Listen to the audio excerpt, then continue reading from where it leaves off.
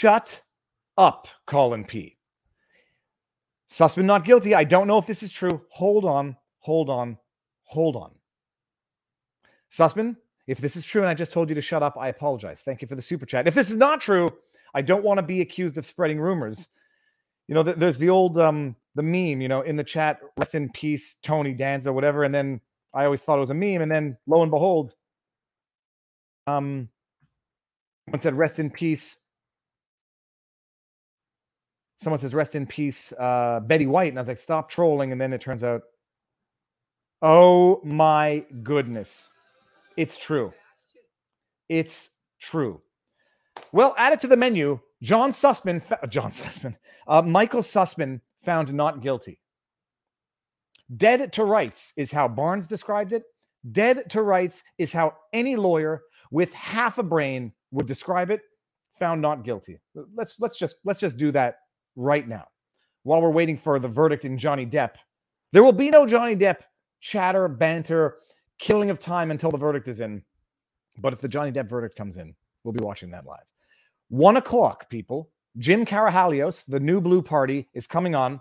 I don't endorse political candidates and tell anybody who to vote for. Politics is something like religion. It's very personal. I don't try to sell my version of God on anybody else. And in politics, it's not much different. You know, political leaders are a form of a lowercase g God. I don't tell people who to vote for, even when I'm running for office. But I know who I would vote for, which is irrelevant because that's my choice to believe in. Jim Karahalios is coming on now. I think the Ontario provincial elections are, if not tomorrow, the day after tomorrow. And Jim, I want to hear what he has to say. I want to hear what the heck is going on in Ontario. And we're going to talk. 1 o'clock, Jim Karahalios. But before we get to Jim Karahalios, Michael Sussman, in a totally not Sussman verdict, not freaking guilty, unfreaking believable. This is news to my eyes. We're going to read it together. And I'm sorry, chat. Let me just see what's going on in the chat. Can we believe this? Can we believe this? No, it's true now. It's true now. No, now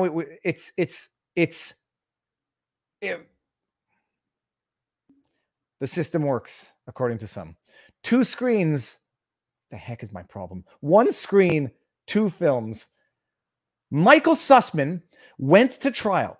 He had the audacity, the bald-faced audacity to go to trial on charges of having lied to the FBI because he sat down with the FBI, allegedly. I guess he's innocent now. I have to change my whole orientation of Michael Sussman.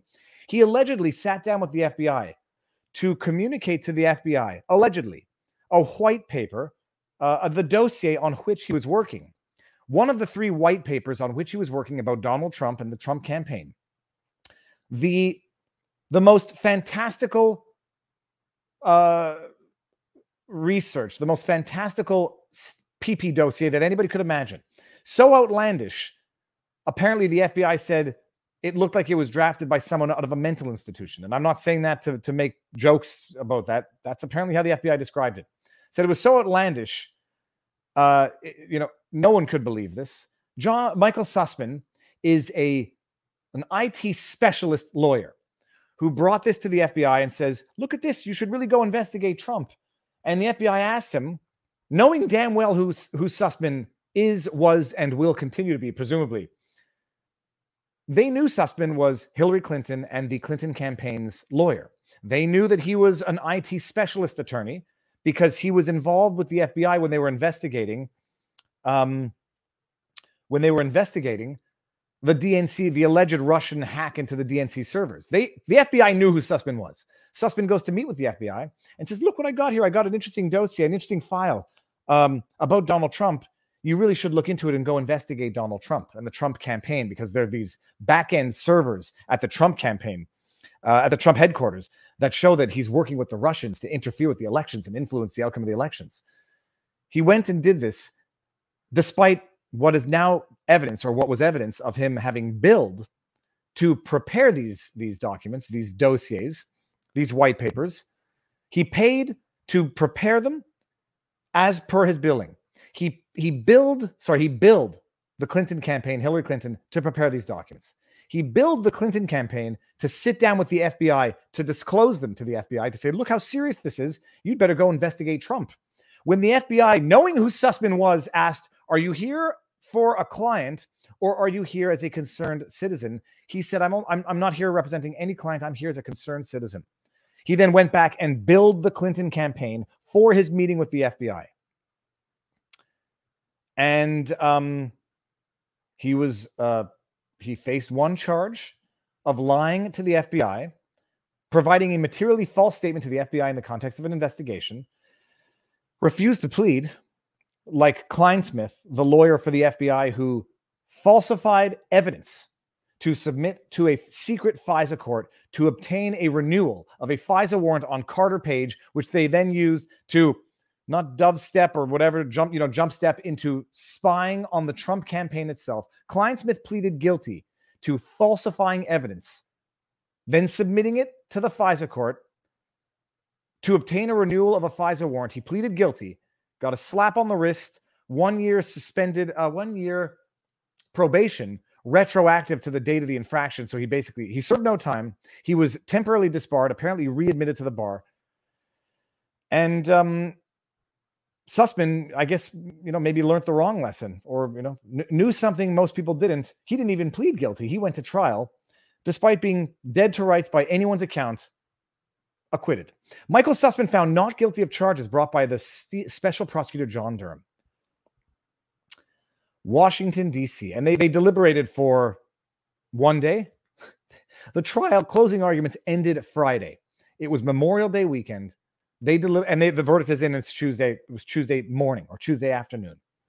The jury found Michael Sussman not guilty of making a false statement to the FBI on September 2016, when he said he was not working on behalf of any client when he brought information alleging a covert communications channel between the Trump organization and Russia's Alpha Bank.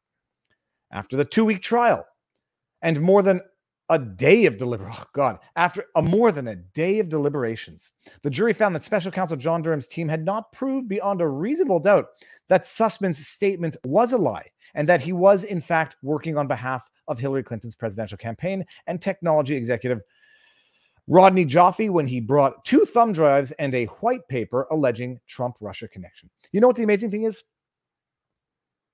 It's not even if he billed and paid, even if he billed the Clinton campaign for that meeting, it's not clear that it was a lie because he might have also been there as a concerned citizen. He might not have been there only, or he might not have, for that moment, that 1 second, he wasn't there for Clinton campaign. He was there for himself. They didn't believe they proved it beyond a reasonable doubt. He had billing to show that he prepared those documents. He had billing to show that he billed the campaign and Hillary Clinton for the meeting with the FBI in which he disclosed it. Robbie Mook, the campaign manager for the Clinton 2016 campaign, confirmed as a witness for the defense, by the way. It's not like he was a witness for the prosecution. He was Sussman's defense witness, confirmed that Hillary Clinton herself personally okayed communicating the white paper that was billed to the Clinton campaign for the preparation of to the FBI. They failed to prove beyond a reasonable doubt. The jury included one federal the jury listen to the we talked about this multiple times. Listen to who was on the jury. People who voted Clinton, donated to AOC, had worked in federal government. Listen to this. The jury included one federal government employee who told the judge they donated to Democrats in 2016. In 2016, in the impugned election cycle. And another government employee who told the judge they strongly dislike former President Trump. Both of these jurors told the judge they could be impartial throughout the trial. Well, at least they have self-reflection. The jury also included a teacher, an illustrator, a mechanic, and more. One juror had a child who was on the same high school sports team as Sussman's child. I did not know that one. The jury, the overwhelming majority of the jurors selected, told Cooper they had not heard of the case prior to jury service. Let's hear the evidence, people. Let's hear the evidence of what they failed to prove beyond a reasonable doubt. Durham's team presented billing records dated beginning July 29, 2016 and through October 2016, revealing Sussman repeatedly billed the Clinton campaign for work on the Alpha Bank opposition research against Trump. The government, during closing arguments, reminded jurors of a key text message Sussman sent to Baker on the night before his meeting on the FBI. Durham's team alleges Sussman put his, quote, lie in writing in his September 18 to text to Baker. What does the text say, people? The text message stated, quote, Jim, it's Michael Sussman. I have something time sensitive I need to discuss, the text message stated, according to Durham. Do you have availability for a short meeting tomorrow? I'm coming on my own, not on behalf of a client or company. Want to help the Bureau? Thanks. Who are you going to believe? His words or your lying eyes? I'm coming not on behalf of a client, on my own. Not for a company, not a client. I'm not coming for anybody. Can we meet tomorrow? And then after that meeting, apparently bills the campaign for that meeting for which he was not there on behalf of the campaign. Baker replied, okay, I will find a time. What might work for you? Durham's team, Friday, during closing arguments, said the text message had, quote, 43 words and said 20 of those words were, quote, a lie. The defendant's own actions are overwhelming, government prosecutor John Algor said Friday. The evidence is proven beyond a reasonable doubt that Sussman made a false statement to the FBI. He made two of them by the accounts. I mean, the text message wasn't in the context of a meeting with the FBI. He made two of them. No, I'm not there on behalf of a client. But the second I got out of that meeting, I billed the client for that meeting.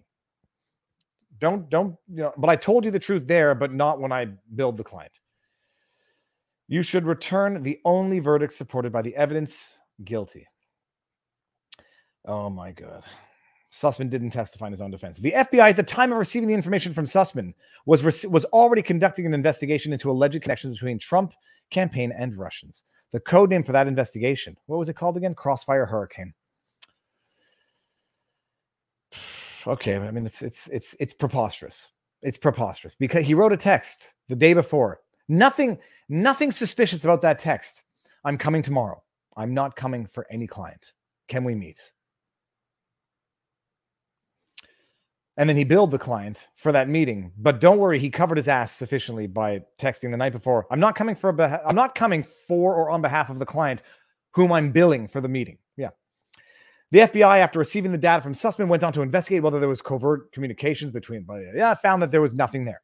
Several current and former FBI officials and agents testified that the FBI was unable to substantiate any of the allegations in the white paper. One official even testified that the white paper describing the DNS data on the thumb drive was drafted by someone who was 5150.